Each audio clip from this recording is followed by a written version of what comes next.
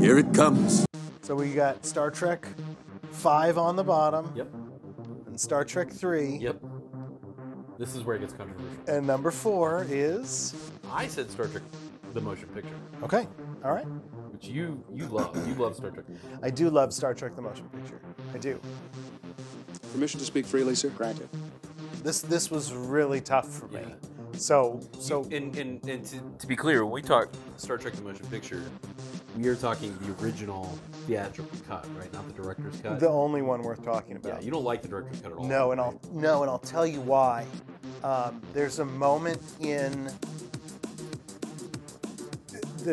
that they cut out of it that we just talked about gravitas, Right. and like the importance of stakes, and they're watching. They're in the big room, right? They're in the big rec room. The whole crew's there, and they're watching V'ger envelop that space station. Yeah. Kirk says, "Viewer off," and in the director's cut, Uhura goes and shuts it off. Without being commanded to. But in the theatrical version, she's so spooked by what just occurred. Like, I mean, they just lost a space station. Yeah. She's floored by it. And so Kirk has to repeat his orders sternly. And then she goes to shut it off, but she's still like watching it. She's still like, Yeah. You're off. You're off. Yeah, you love the theatrical cut. You do I not do. like the director's cut. yes, that's true. I think it's slower moving, which is fine. Okay. It's fine, but It's definitely slow it paced. is slow paced. I also am not a huge fan of, and I think you would say the exact opposite here. Okay. I'm not a huge fan of the costuming. I don't particularly like the Love Boat style Okay. kind of costuming.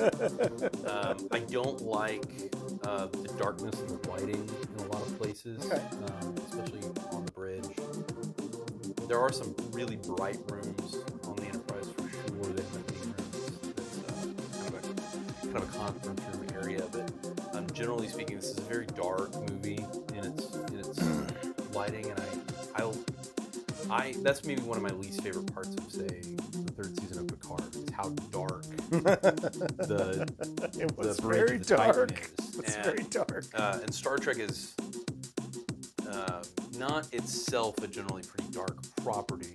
Yeah. And so I think uplighting would make sense kind of within that world a little bit more. So I thought about this a lot as to where I would have to put this in my ranking. And I think it's got to be number 2. Okay. I don't think it can be number 1. 504 329 317 510. And the final sequence. I love it, but it's just, and again, for me, 1 and 2 and 4 and 6, it's like they're all compact. Yeah. They're all very close together, whereas 5 is way down here, 3 is much higher up for me, and then these 4 are all very high. No meaning. No hope. I think this is my second favorite. I think it's number 2. People a lot of times complain about the glory shots of the Enterprise. Oh, no, I love that, actually. Well, I think it's really important for a couple reasons. Number 1, you've got your original series, right? And you're showing a new Enterprise. Yes. Number 2, we're going from a TV show to a movie. You get to see it really big. Yeah. And number 3, thematically, you show all these shots of the Enterprise, which feels very large. But then later, as we're going through the cloud, we see just how small the Enterprise really is compared to this huge villain. This type of villain that we couldn't do on the original series. Right. All the things that people complain about with this movie, I find to be strengths. I sense puzzlement. They don't like that you know, Kirk and McCoy and Spock are all disparate. Yeah. I love that. Will you please sit down?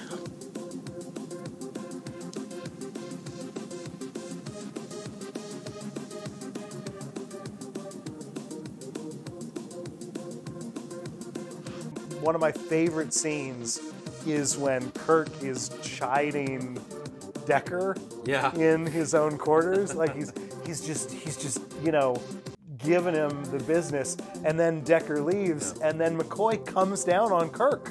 Yes, I mean it's not a bad. Like I really do enjoy it. It's a good. I feel like I'm gonna change it to number one even while I'm talking. It's one of those things that's like when I think about the next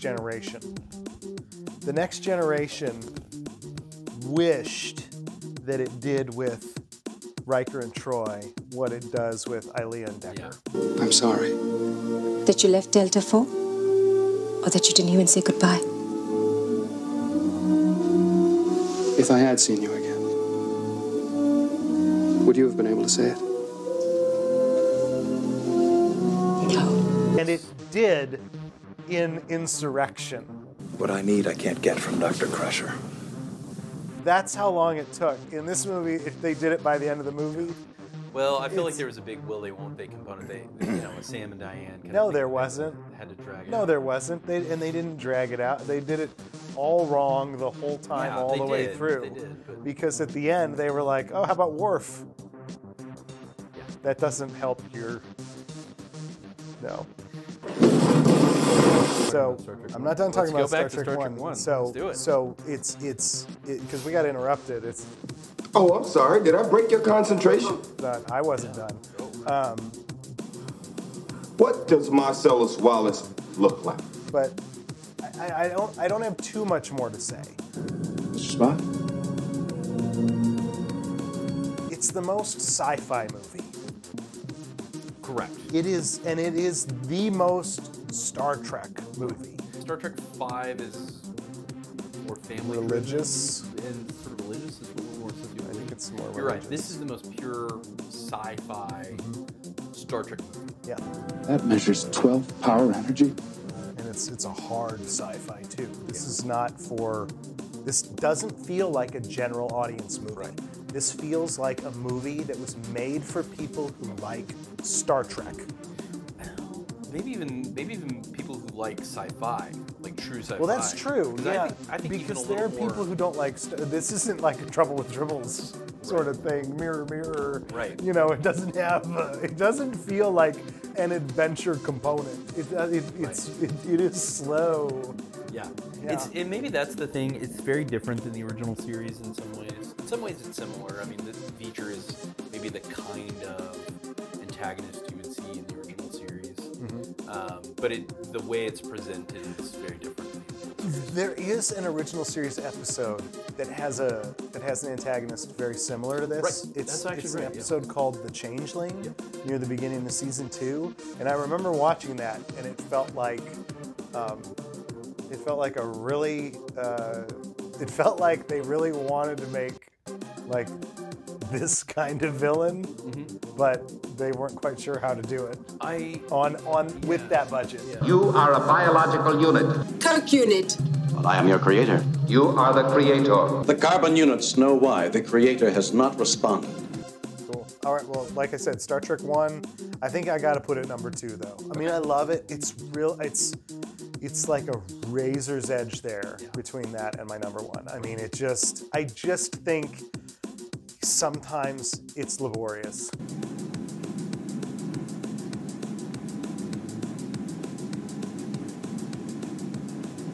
I can't watch it all the time.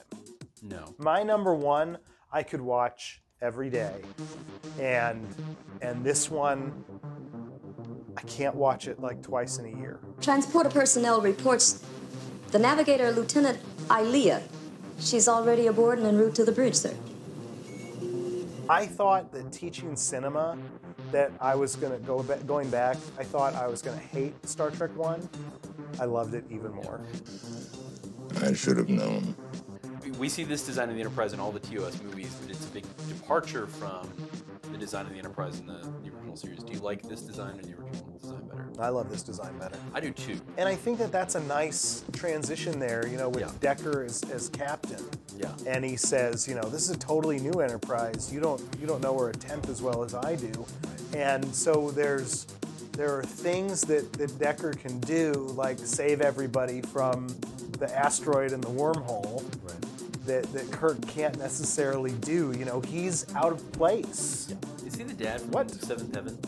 Yes. No! And she, the mom, was in Star Trek 4, which is our next. That's right. That's thing. right. Oh my gosh, I didn't make that connection. Wow. And so we've got we're gonna make our Seventh Heaven transition from Star Trek 1 Completely unplanned. to Star Trek 4. Where can you go